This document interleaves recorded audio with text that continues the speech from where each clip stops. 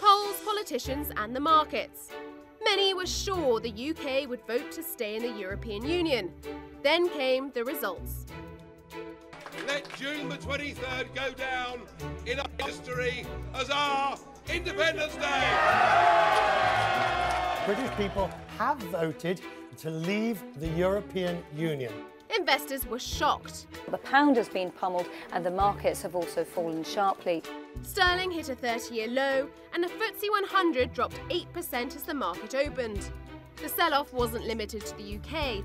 Within 24 hours, more than $2 trillion was wiped off global stock markets.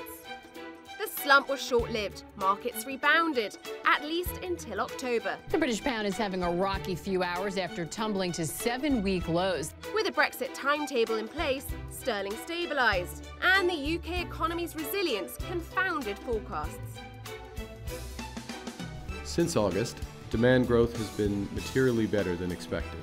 With at least 2 years of negotiating to go, you can expect more market highs and lows to come.